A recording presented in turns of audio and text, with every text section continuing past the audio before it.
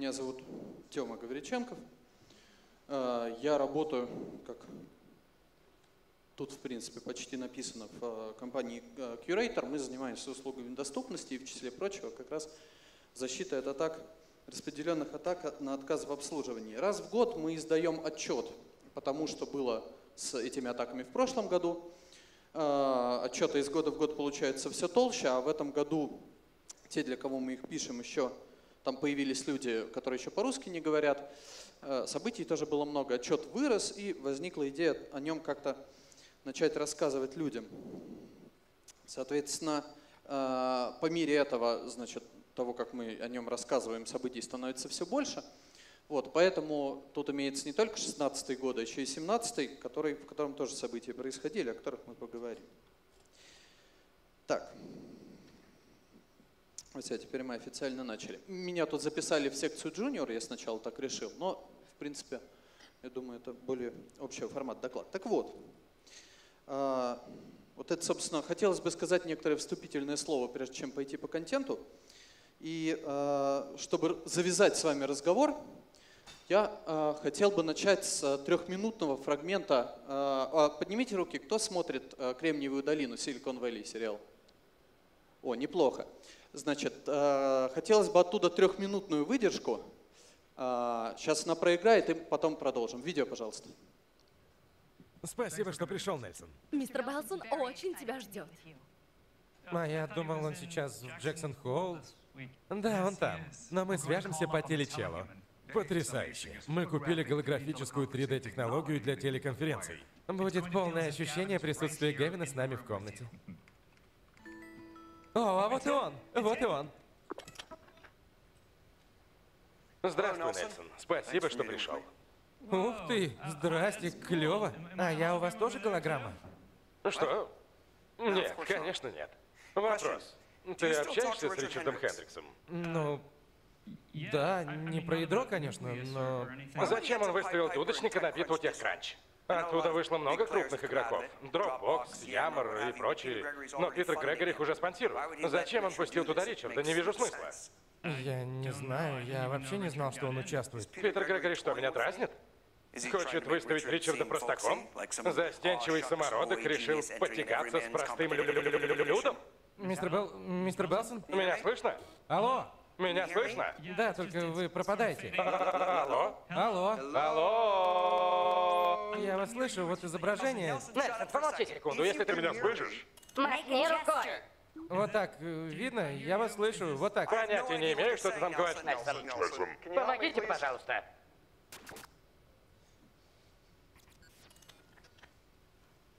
Так, похоже, когда вы настраивали, забыли... Я не настраивал. Я заплатил, чтобы мне настроили. Почините. Ладно. Дело в том, что сломался. Звук работает. Говорите так. Звук работает. Прошу прощения. Я отдал 20 миллионов долларов за эту компанию. Звук у них работает. Звук заработал 100 лет назад.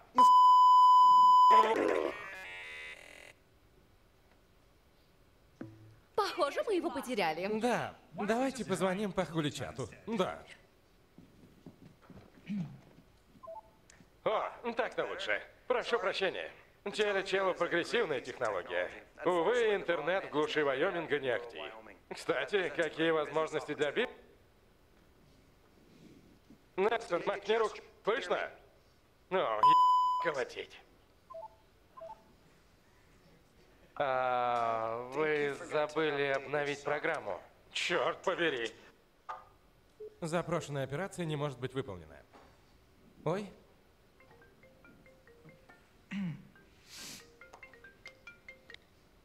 Алло. Здравствуйте, Гевин. Что? Простите, связь пропадает. Алло. Алло. Зачем эта ирония?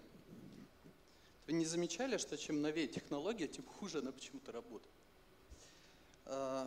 Вот IT-индустрия, в принципе, она развивается с такой бешеной скоростью, что вот нужно все время быстрее, быстрее, желательно дешевле, желательно еще бесплатно. Вот там вот пункт, где написано вот между трэш и убей себя. Вот это оно. И соответственно, так как нужно быстрее, то пишется код, который оставляет порой желать лучшего, но он остается. Потом он включается в какие-то библиотеки, эти библиотеки переиспользуются другими людьми, то есть вы берете библиотеку, думаете этим решить одну проблему, а становится у вас их 8. В принципе, есть такая хорошая поговорка, что любая проблема программирования кроме одной, решается введением еще одного уровня абстракции. Вот. Одна проблема, которая не решается, это, соответственно, слишком большое число уровней абстракции. Помните, было вот у Льюиса Кэрролла в «Алисе в Зазеркалье» такая фраза, что здесь, в этом месте, необходимо бежать, чтобы оставаться на месте. А чтобы куда-то попасть, нужно бежать еще вдвое быстрее. Вот это примерно история современного IT-рынка. На нем выживает самый эффективный, мы постоянно ускоряемся, гонимся за фичами. Скорость разработки растет, и на профильных конференциях вроде РИТа начинает всерьез вставать вопрос, как не сойти с ума. Вот, естественно, это говорит о том, что страдает качество кода, страдает качество финального продукта. Главное, что первый идет под нож. Первым под нож идет безопасность. Потому что безопасность вообще тяжело продавать. Для того, чтобы работать с дисциплиной защиты информации, нужно уметь оценивать свои риски, планировать. Это все сложно и мало у кого получается сходу. Поэтому, чтобы продукт был дешевле, а менеджмент эффективнее, как правило, безопасностью пытаются жертвовать. Потом это все приходится как-то защищать, и нужно понимать, что ситуация эта не поменяется, а если и поменяется, то не в ту сторону, в которую хотелось бы. На этом я примерно хотел закончить вступление и перейти, собственно, к фабуле, а именно, какие же у нас имеются проблемы и что же не так с этой инфраструктурой в связи с этой ускоренной разработкой всех последних лет. То есть, что же изменилось за последние года-полтора? Я думал, как проиллюстрировать это, и я взял следующую задачу. Вы наверняка с ней сталкивались. Есть такая задача, ее задают на собеседованиях. Часто. По крайней мере, раньше задавали. Она формулируется так. Я сажусь за клавиатуру, открываю браузер, и в браузере ввожу google.com. Нажимаю Enter. Что происходит дальше? Ну, правильный ответ, полноценный ответ – это несколько томов книг, но вот, например, на GitHub есть репозиторий, где содержится какой-то вот более-менее наметка на ответ на то, что именно происходит. То есть там очень много пунктов. То есть, собственно, обработка прерываний, драйверы Windows, драйверы OS X, парсинг того, что введено в адресную строку, мол, это адрес вообще или поисковый запрос. Наша задача сейчас здесь изучить влияние последних событий на параметры Denial of Service Attack и в конечном счете на доступность и риски интернет-ресурсов. Как этот перечень может быть нам полезен? Смотрите. DDoS-атака – это формально распределенная атака на отказ в обслуживании, реализующая таковой отказ посредством исчерпания тех или иных вычислительных ресурсов самой атакуемой системы или внешних сервисов, от функционирования которых зависит работа системы, бла-бла. Менее строго, если на сетевой сервис организована атака и он не работает, значит, какая-то из сетевых операций у пользователя не отрабатывает. Соответственно, я взял этот репозиторий и выписал из тех пунктов, которые там были, те, которые относятся, собственно, к сетевому взаимодействию.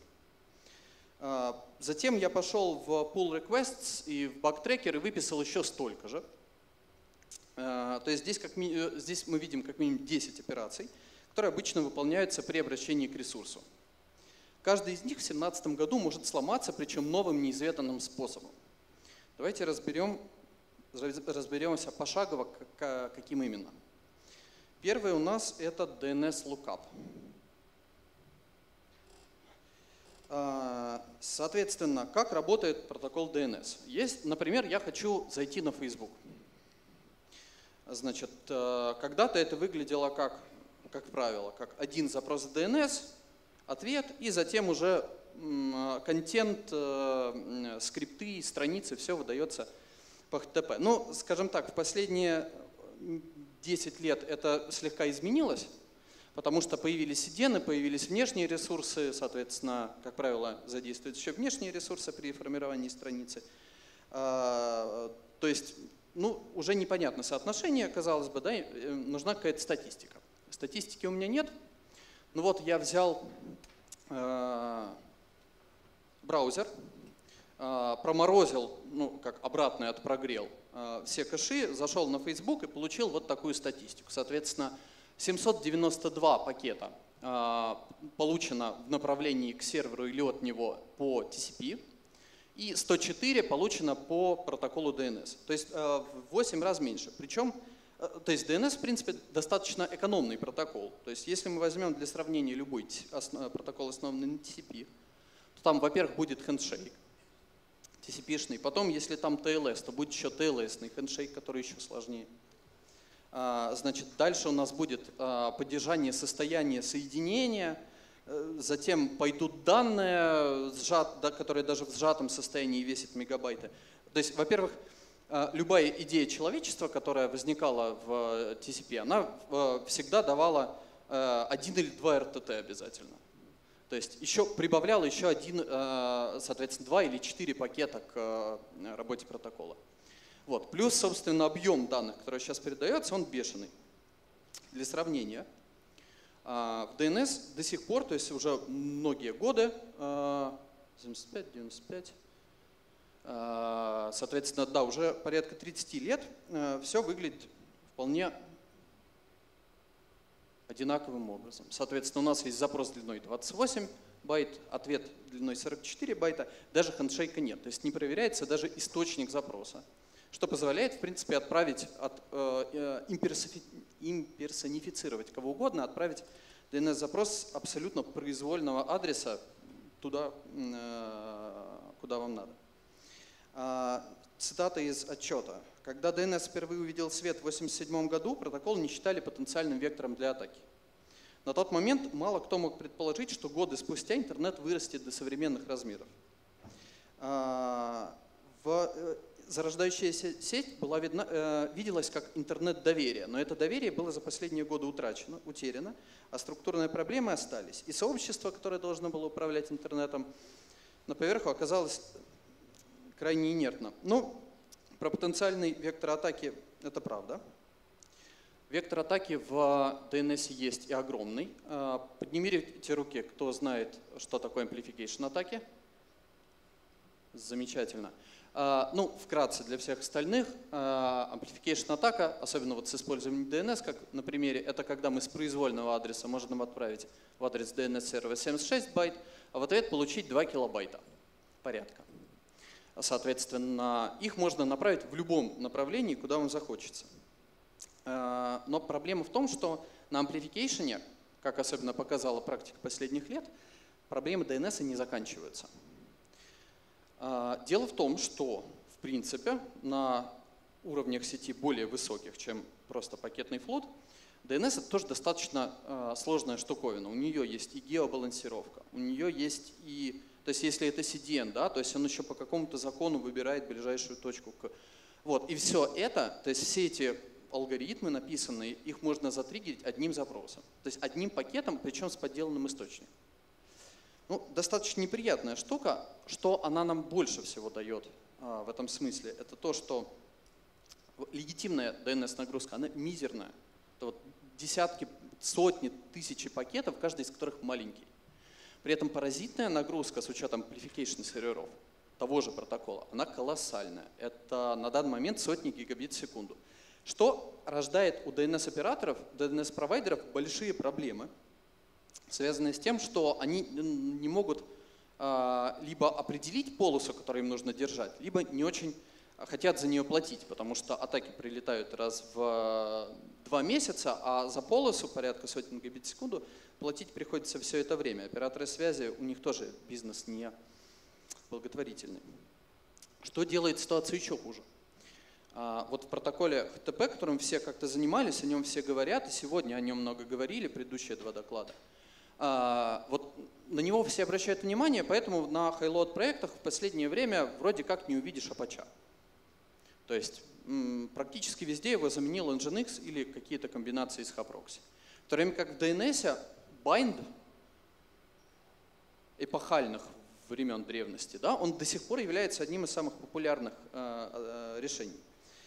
То есть с DNS в принципе все плохо, что закономерно приводит нас к тому, привело нас к тому, что 21 октября 2016 года атака, организованная с помощью интернета вещей, к которым мы еще вернемся, на одного из крупнейших DNS-провайдеров Dyn в Соединенных Штатах, создала проблемы вот у тех ресурсов, которые написаны на слайде и многих других. Причем, что самое интересное, она не только использовала интернет вещей для генерации больших объемов трафика, но эти объемы трафика еще и были, это не был amplification, это был действительно 7-й уровень с задействованием полноценным всех протоколов запроса. В прошлом DNS обычно все-таки атаковали каким-то пакетным флудом, в данном случае это именно флуд на запросах. Причем нужно понимать, что вот такие заголовки не рождаются не просто так. Нарушение функционирования DNS затрагивает работу всех внешних сервисов дата-центра. И DNS-инфраструктура, которая к этому не подготовлена, ставит всех под удар в этот момент. Естественно, что за полгода ни одна из проблем, которые привели к даунтайму Dyn в глобальном масштабе не была решена. Но на самом деле есть более интересная тема, о которой хотелось бы сказать. 2 недели назад в Петербурге выступал Йохен Ирен из NetNode, это шведский узел обмена трафиком. Он рассказывал о том, как они строят свое DNS-облако. Он делал очень интересные выводы, я всем рекомендую этот доклад. Вкратце, выводы у него были следующие, которые он подводил. Что DNS не только сложный, он будет усложняться дальше. Что операторы DNS либо станут большими трансграничными монстрами с уникаст-сетями, либо вымрут. И одиночки, то есть частные хостинги DNS, они просто со временем вымрут. Запомните эти выводы, мы к ним вернемся чуть позже, на другом примере. А сейчас мы продолжаем. На очереди у нас IPv6. Ну, вообще в России не то, чтобы про него стоило говорить, но упомянуть нужно. Значит, тривиальную вещь, что 128-битные адреса позволяют выдать по 100 адресов конечных каждому атому на поверхности Земли, но хранить все эти таблицы в памяти оперативно абсолютно невозможно. Поэтому мы возвращаемся в circa 2003-2002 год с блокировками крупными подсетями. Вот, это все, конечно же, будет. Черт бы с ним еще. Но проблема еще вот в чем, что при этом проблема сканирования ресурсов, да, то есть выявление тех самых уязвимых амплификаторов, интернета вещей, веб-камер, она еще при этом не решается, потому что так устроен Slack, собственно, адрес Discovery в V6, что, в принципе, сканирование IPv6 все еще возможно. Но что еще большая проблема, когда это все начиналось, когда появлялся V6, согласно логике его идеи, он должен был дополнять и постепенно замещать V4. То есть операторы, у которых уже развернут IPv4, они должны были внедрять IPv6 рядом с V4, а потом потихоньку выключать V4. И все это должно было достаточно оперативно произойти за какие-то смешные 20-30 лет. Вот так не произошло, потому что в силу того, как хаотично внедрялся V6, у нас фактически сейчас есть не 2 протокола в интернете, а 2 интернета разных протоколов.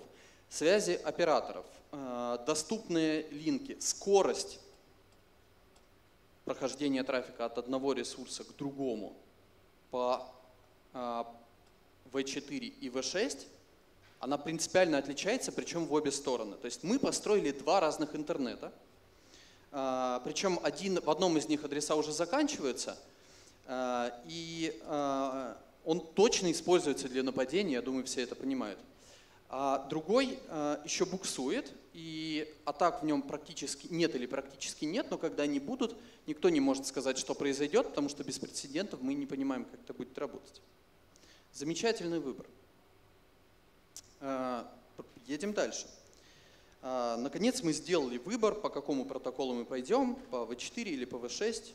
убедились, что на таргет-ресурсе ввиду всех этих проблем с V6 он не отключен, как это сделал ВКонтакте. И нужно подключаться по выбранному протоколу. Что важно, что на всем пути от пользователя до сервера и на самом сервере должны полностью функционировать все уровни сети на транзите. И вот тут у нас проблема начинается с самого нижнего уровня. В случае с DNS мы уже разбирали amplification, но, конечно, на DNS amplification не заканчивается. Хотя тенденция, она достаточно однозначная. Число амплификаторов и суммарный фактор умножения трафика, он снижается, причем завидными темпами, причем по всем доступным протоколам. Но проблема в том, что, во-первых, он для ряда протоколов все еще остается гигантским, а во-вторых, появляются новые протоколы. На слайде виден Steam, и есть определенное основание полагать, что многие другие игровые протоколы тоже уязвимы к amplification, но просто не настолько распространены. Ну, Quake вон попался. А во-вторых, в октябре 2016 года был обнаружен еще LDAP, работающий поверх UDP, соответственно, древних версий, но работающий и тоже пригодный, причем с завидным коэффициентом 0,5. Соответственно, amplification продолжает быть проблемой, причем по мере исследования различных старых и новых протоколов он может стать проблемой столь же серьезной, как и годы назад. Вдобавок к этому у нас появляются новые беды. В сентябре 2016 года мы познакомились с Mirai, когда был атакован блог Брайана Крепса, и пролексик, он же Akamai Denial of Service Mitigation, сначала заявил полосу в районе 600 кбит в секунду, потом просто отказал в услуге. Что важно, да? То есть, ботнет Mirai, который организовал эту атаку, использует кучу зараженных камер, на каждой из которых у него есть полноценные права на выполнение, то есть это не тупой amplification. Он способен генерировать разнообразные виды трафика, вроде служебного, тоннельного, в громадном объеме. Примерно вот так это выглядит. Мы пытались делиться этими дампами с конкурентами, чтобы получить от них, в свою очередь, какую-то статистику, но, к сожалению, это все ни к чему не привело. Впрочем, вскоре исходный код Mirai оказался на GitHub, что мы видим, да, что он способен генерировать полноценный HTTP-запрос. То есть не только даже служебный трафик, но полноценный HTTP-запрос. Но самое главное, что произошло и что произошло с тех пор. Mirai превратился в такой фреймворк для новых ботнетов, такой же, как Drupal, Joomla, ASP.NET для интернет-ресурсов, таким же стал Mirai для ботнетов.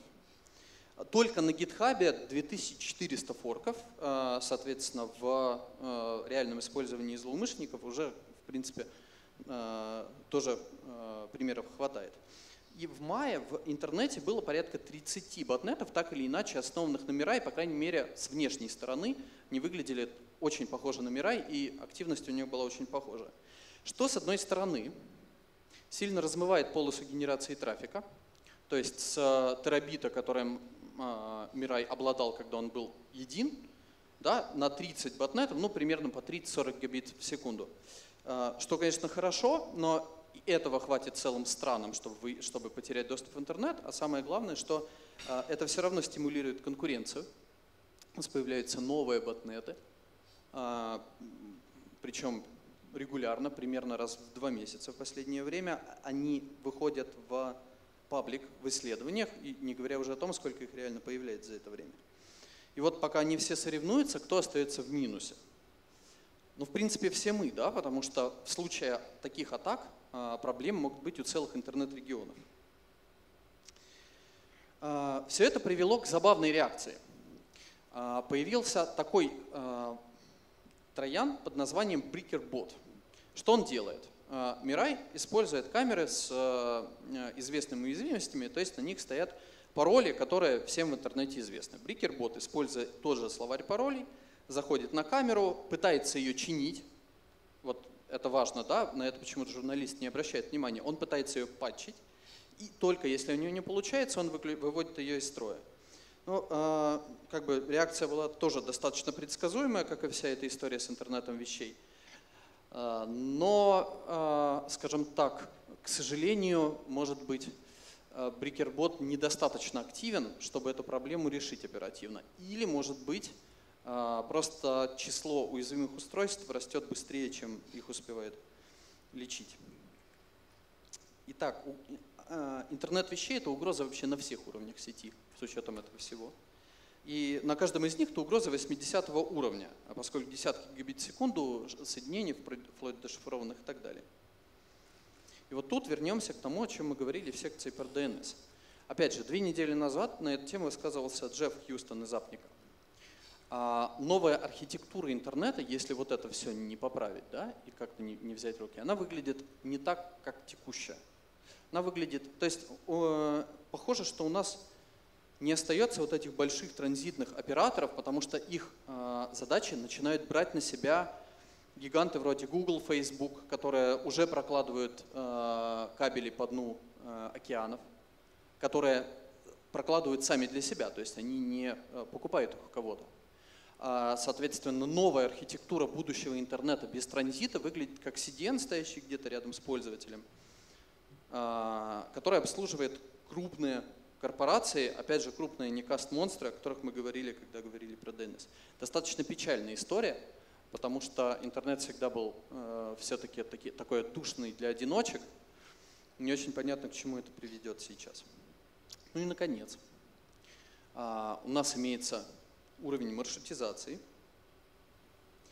на котором у нас возникает целый ряд аномалий, которые тоже появились в последние годы. Начать, например, с DPI.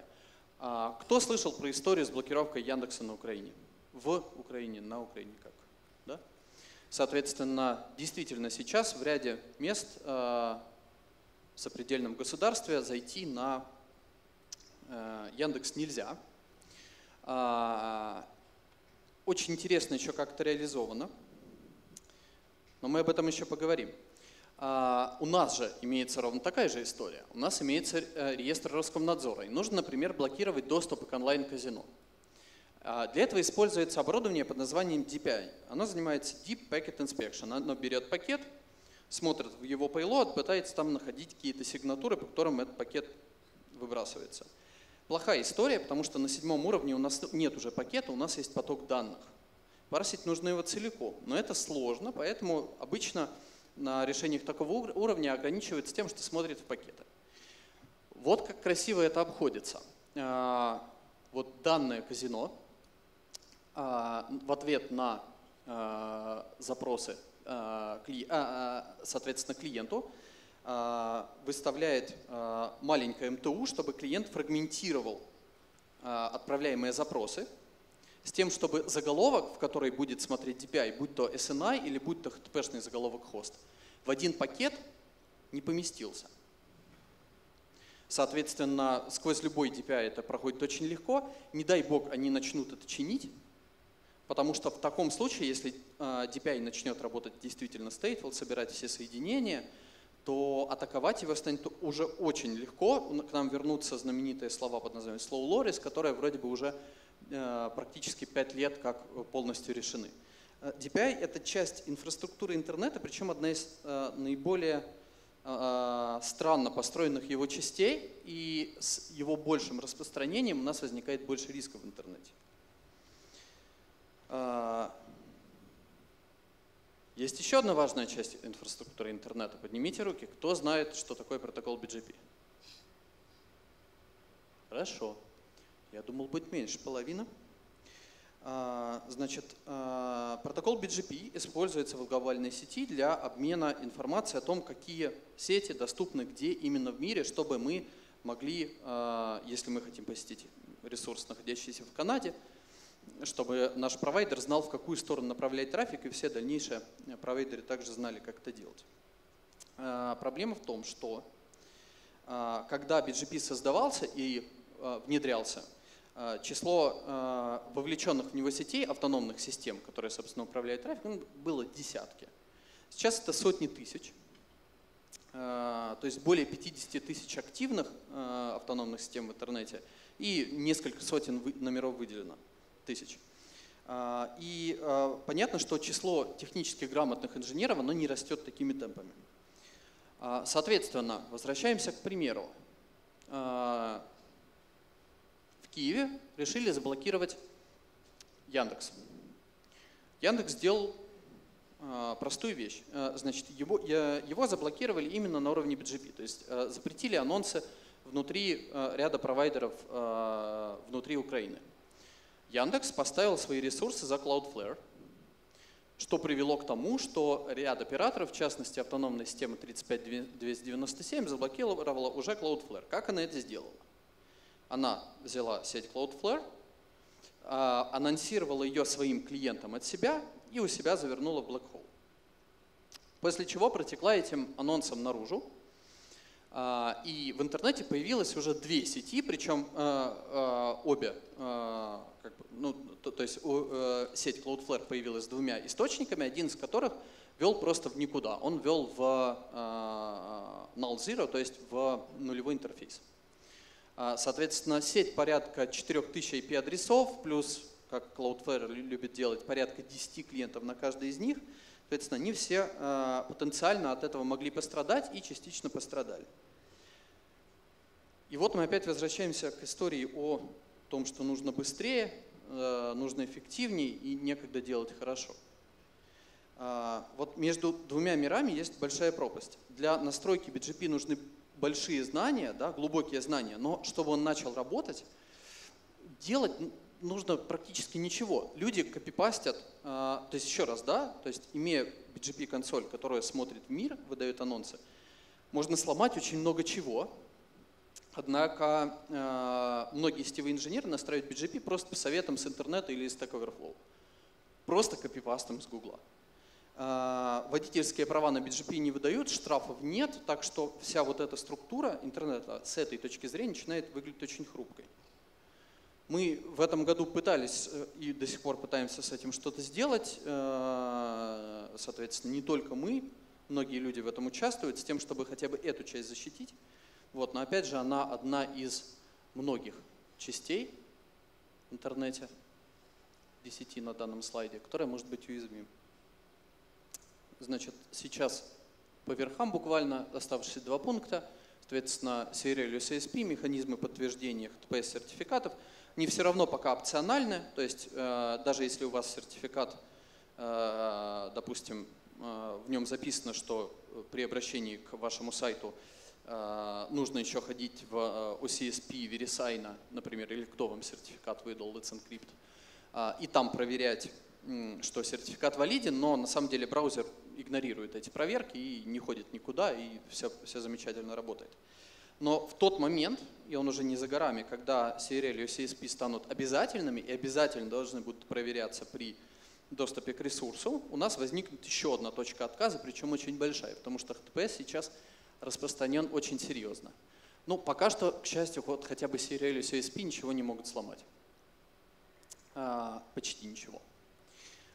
И, соответственно, CDN, который, опять же, все используют, все, опять же, как Игорь Мызгин 2 часа назад рассказывал, да, так многие выбирают решение уровня подешевле бы. Вот CDN это не всегда хорошо, потому что CDN устойчивый к атакам – это сложная история. И еще более сложная история – это CDN, который способен защитить клиентов от атак, которые проходят сквозь него, например, соответственно, мимо кэша. Вот, но это все уже мелочь. Самая главная идея, которая возникает при взгляде на все это, при взгляде на события 2016 года. Есть такой мой любимый пример, за всю осень он мой любимый. Это уязвимость удаленного выполнения кода в Joomla.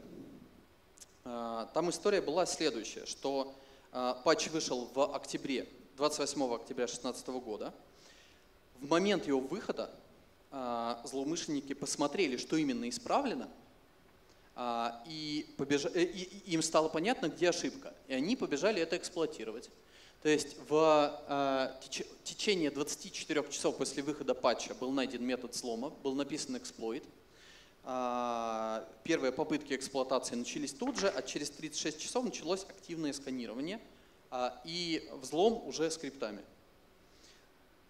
То есть, если в течение 36 часов вы написав сайт-магазин на Joomla, уехали на Бали, там отдыхали и были не в курсе, вы проиграли.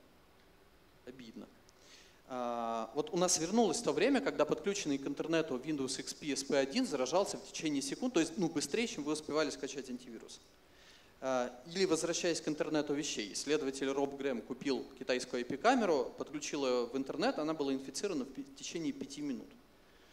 И вот это же распространяется на все виды атак, соответственно, если у вас есть вендор защиты от взлома, вендор защиты от denial of service атак, он должен за этим следить обязательно, или вам придется следить за этим самостоятельно. Старые технологии. Мы про хостинг сегодня уже слышали, про защиту на уровне хостинга, не буду на этом сейчас останавливаться. Вот. Очень многие методы, которые мы привыкли использовать, они потеряли актуальность. Вот это тоже пример с осени или зимы.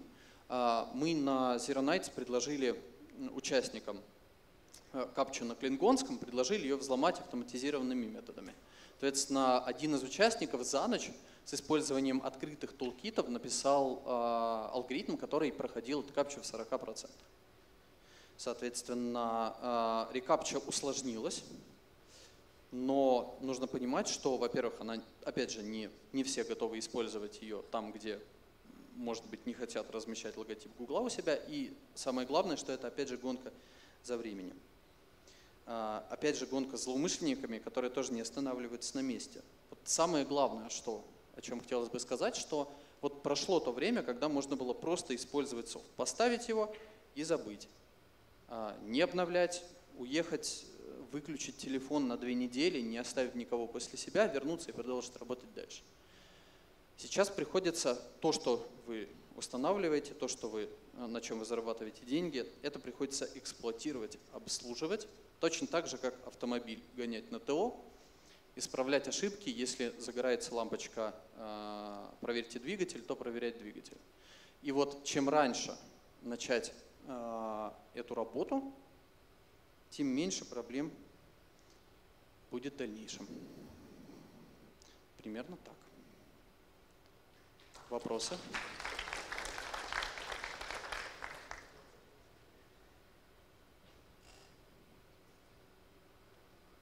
Тут мои контакты, я думаю, что они не главные, я потом их снова повешу, если кому интересно, я оставлю вот это.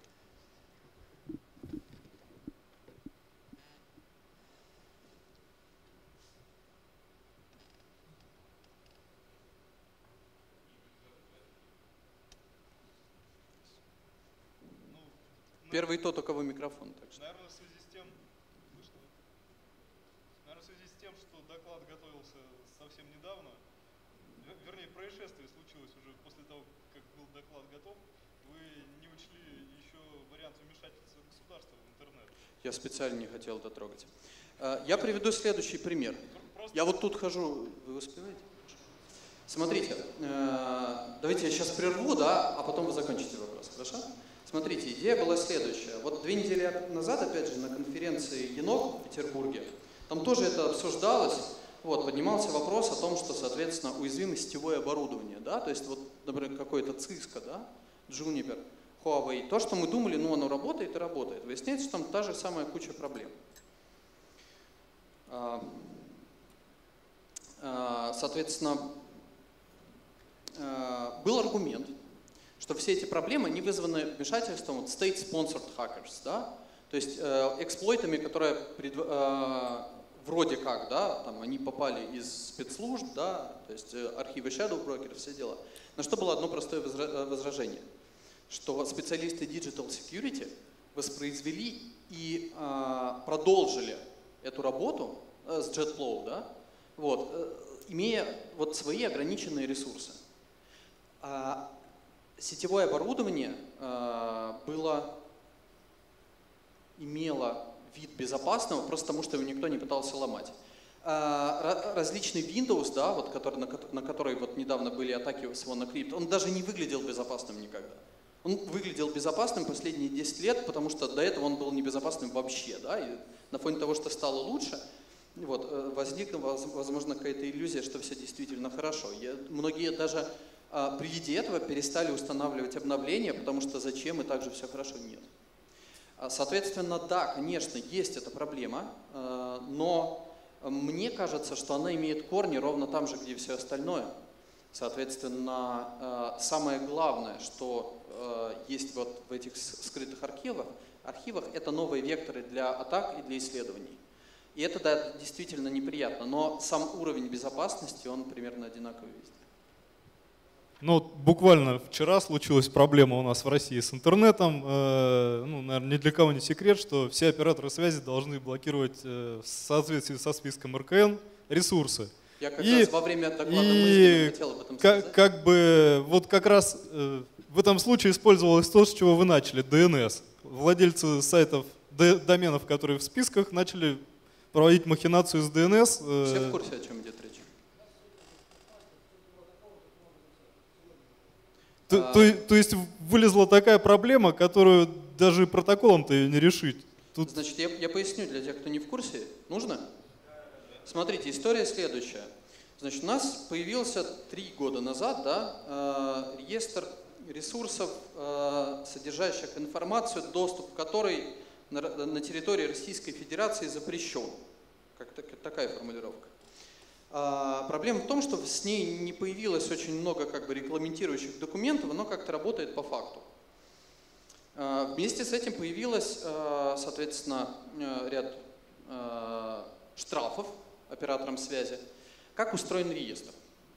В нем есть следующие записи. В нем есть URI, IP-адрес и доменное имя, а также комментарии, там, по какому именно решению, какого суда или чего-то забанено. Самое главное, технической информации там 3 пункта.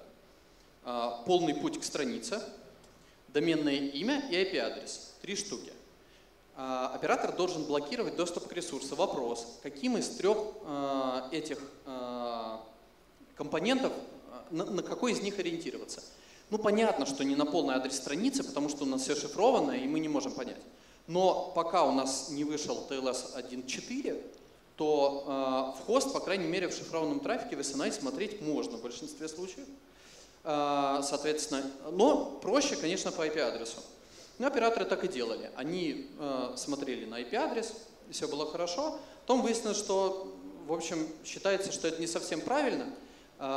И ряд операторов начал, боясь штрафов и отзыва лицензии, не только блокировать тот IP-адрес, который в реестре, а брать доменное имя, которое там записано, резолвить его, разрешать его в то, во что оно разрешается, список адресов, например, и его тоже блокировать. Так как доменное имя, заблокированное в реестре, находится под контролем у не пойми кого, то этот не пойми кто начинает обладать, в принципе, вот таким большим бронзбойдом, по которому нужно забрызгать весь интернет. Включая, соответственно, уже были прецеденты с Яндексом, ВКонтакте, и да, оно продолжается. И сегодня, да, действительно, я тоже слышал про еще другие примеры. И это все, вот возвращаясь к вопросу о том, что если мы начинаем в интернете строить какое-то вот такое решение, да, вот, то, может быть, нам стоит его как-то еще раз продумать, если уж его кто-то хочет строить, может, над архитектурой еще раз, потому что в противном случае, как я говорил, да, действительно, у нас возникает, мы резервируем каналы, резервируем дата-центры, а посредине у нас стоит огромная точка отказа. Это, конечно, проблема. Ну вот в текущем случае с DNS, тут даже, наверное, проблема уже распространиться и придется дальше, придется государству лезть в бизнес, который занимается DNS-регистрацией. Как-то распространить не на только нашу страну, но и на других, чтобы была возможность разделегировать такой домен или как-то по-другому пытаться влиять? Я бы сказал так. Значит, это скорее вопрос. Вот Герман Климент. О, у нас сегодня был Герман Климент. Был. Вот это вопросы к нему. Он обычно на такие вопросы не любит отвечать. Спасибо.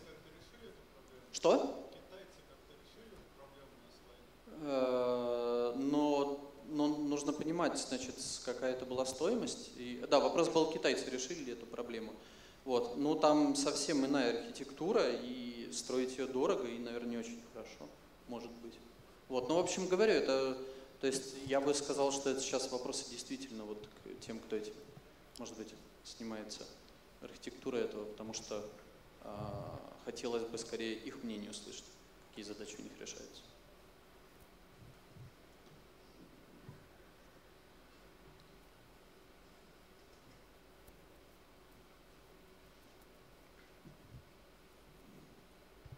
Вот Получается, что есть какие-то способы сайту навредить, и это совсем, наверное, не под контролем, да, ну вот если через блокировки.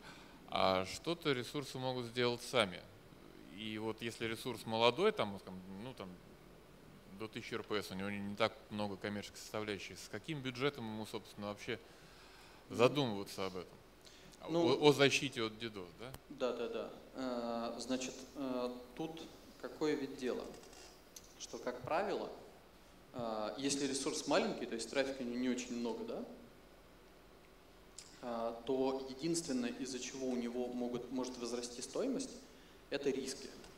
Вот, то есть такой пример, у нас одни из самых крупных продолжительных атак за последние годы были на сайте Дедов Морозов. Вот, то есть там буквально последние недели до Нового года, а вот этот Дед Мороз на дом, такой есть сервис, да, детям заказать, чтобы он там приехал, Снегурочка, елочка, зайчик, подарки подарить. Вот, это бизнес, который работает вот неделю в году. Ему вот 31-го еще надо, а 1-го уже нет. И нужно понимать, что заработок там минимальный, да, но конкуренция такого уровня, что действительно это все сложно. Вот от чего все это строится. Соответственно, если это ресурс, у которого нет каких-то проблем с конкуренцией, да, если он не светится где-то на билбордах, поэтому не привлекает внимание шантажистов или просто невоспитанных людей, вот, то бюджет на самом деле будет не очень большой, потому что бюджет строится от угроз. Вот эти угрозы нужно суметь оценить, построить то, что называется моделью нарушителя, понять, кто именно вас будет атаковать. То есть входит туда шантажист, например, вымогатель, который захочет с вас денег. Вот с Деда Мороза вряд ли. Вот, но если это банк, финансовая организация или что-то государственное, тогда может быть. Или что-то с большими требованиями, как, например, какой-нибудь там аэропорт, авиакомпания, с большими требованиями просто к времени, да, ответа. Тогда да. Соответственно, в зависимости именно от этого, в первую очередь, строится защита, потому что, условно говоря, это влияет и на частоту атаки, и на ее полосы, и на ее сложность. Потому что помимо всех этих ситуаций с интернетом вещей, с амплификейшенами, никуда не уходят старые добрые атаки, имитирующие пользователя. Они просто, что это вот так тяжело сейчас говорить, но я выражусь так. Они, что называется, на более старших тарифах у злоумышленников. За большие деньги. Вот. И, соответственно, вопрос, если кто-то готов за вас выложить такие деньги, например, конкурент, то вне зависимости от того, сколько у вас трафика, то цена, конечно, возрастет. Но в среднем необходимо оценивать, конечно, и это, и, соответственно, стоимость даунтайма, а самое главное, стоимость даунтайма в случае переключения. То есть, если вы по факту пытаетесь это делать, не заранее, да, по факту, то к чему это может привести? Как уже в предыдущем докладе разбиралось, это может привести к нескольким суткам недоступности в худшем случае. Соответственно, вопрос, приемлемый для вас или нет.